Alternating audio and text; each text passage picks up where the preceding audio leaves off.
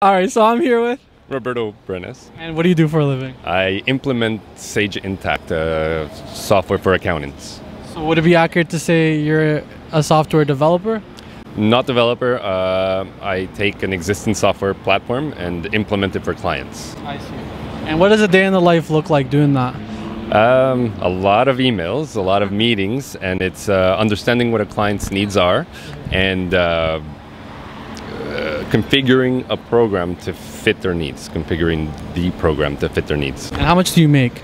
I make over 70,000. Over 70,000? Yeah. And what qualities does someone need to have to do well at this job?